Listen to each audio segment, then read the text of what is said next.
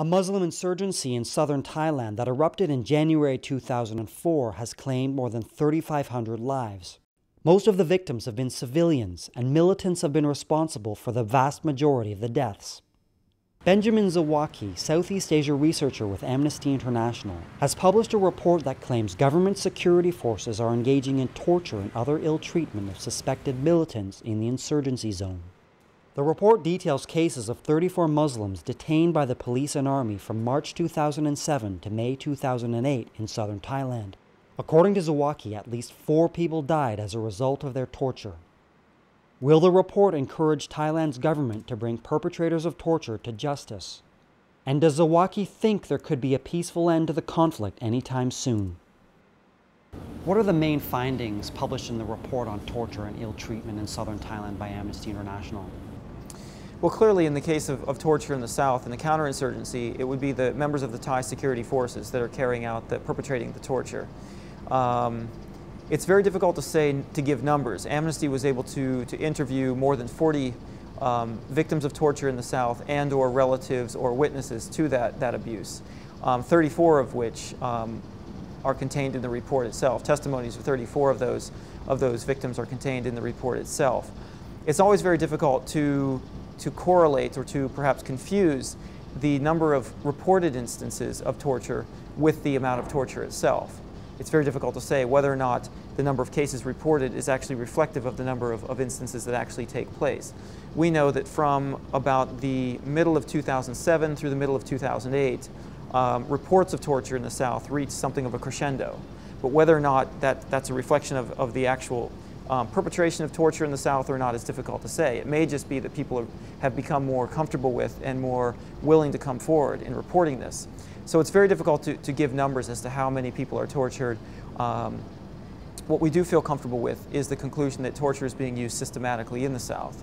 I want to draw the distinction, not systemically. If we talked about systemic use of torture, that would suggest that it's used as a matter of routine. And we'd be talking about, for example, Myanmar, where nearly everyone brought in, political prisoners, etc., is tortured as a matter of course, as a matter of routine. That's not the case in the south of Thailand. We're not suggesting it's being used every time. But what we are certain of is that it's being used, it's too widespread, both geographically among the 4 provinces and also among the various security forces in the south. In the number of instances is simply too high for it to be anything other than systematic. To call it simply the result of errant subordinates or isolated instances would be to denigrate its use in some ways. It's much more pervasive than that.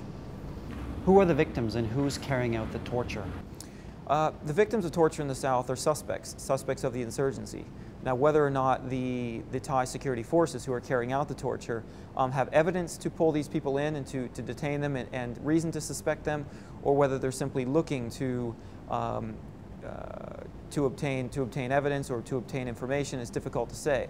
But what we found is that the torture is being perpetrated by the security forces basically to compensate for poor intelligence gathering, poor evidence gathering, and in many cases to extract confessions from the people. Clearly the security forces are under enormous pressure to prosecute and to find those guilty of perpetrating some of these human rights abuses.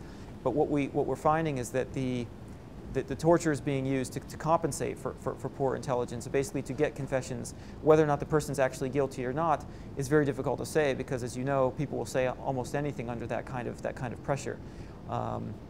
And so that's the main reason in the South. In fact, I believe 13 or perhaps 19 of the individuals that we were able to interview in the South had been expressly asked to confess to wrongdoing, a bombing, a beheading, a drive-by shooting, whatever it may be. And I think that's the reason why the security forces have resorted to torture in recent years. What kind of torture specifically is taking place? Well, when we talk about torture, it's really torture and other forms of ill treatment.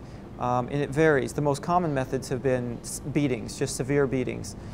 Interesting to note that 4 of the individuals whose testimonies we were able to collect died in custody as a result of their ill treatment. So 4 of the 34 individuals in the report on torture actually were killed as a result of this torture.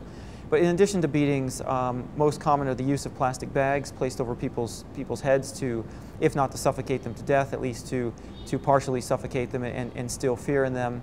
But methods anywhere in between as well. The use of electricity, use of electric shocks, needles being inserted into parts of people's bodies, and also the use of simulated drowning, or what's often known in the press as waterboarding, essentially simulating the drowning of individuals through dunking their head in and out of buckets of water, again in order to force them to confess or to give information or whatnot.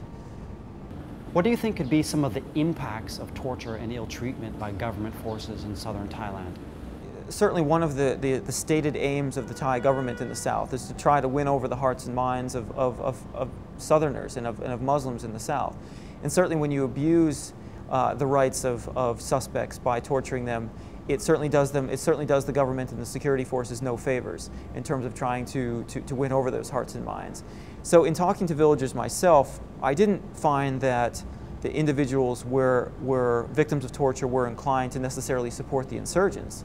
But on the other hand, they certainly weren't willing to support the counterinsurgency. They certainly weren't willing to suddenly support the government security forces in their efforts in the South. And so you have, again, a situation in the South where people feel like they're being pressed from both sides. They don't feel safe, they don't feel secure, both because the insurgents are targeting them or abusing human rights, but also because the security forces are violating those rights as well. Thailand's Prime Minister Abhisit Vejjajiva has said he will act immediately to end torture in southern Thailand and bring perpetrators to justice. In March 2008, Thai authorities told the UN Human Rights Council that they will stop torture and again bring perpetrators to justice. Is Amnesty International satisfied with the measures the Thai government has taken? We're guardedly encouraged by two things. First, on the 25th of December 2008, there was a decision in a post-mortem inquest into the death by torture of a Muslim imam in the South. And that decision in that post-mortem inquest made it very clear that he died on account of his torture, on account of ill treatment. We're also encouraged by the fact that the new Prime Minister, Kun Abhisit, as you said, has made the right statements about condemning torture. And in response to Amnesty's report, he has said that investigations will take place and these claims will be investigated and that the perpetrators will be brought to justice. We're encouraged by that, but at the same time, the decision in the post-mortem inquest is not sufficient. If it's been identified that the imam died of torture and ill treatment, then what needs to happen is that a prosecution needs to take place. And likewise, the Prime Minister's statement that investigations will take place, those investigations do in fact need to take place, and to my knowledge they have yet to begin, and whatever decision they reach, again, perpetrators or alleged perpetrators need to be prosecuted and hopefully convicted and brought to justice. So certainly we're part way toward where we need to be, but nowhere near the finish line on this. As you point out, it was March 2008 that these statements were made in Geneva. Follow-up statements by the Prime Minister, the new Prime Minister, were made in January of this year, but we've still not seen a single successful prosecution or accountability in the South on the count of for torture.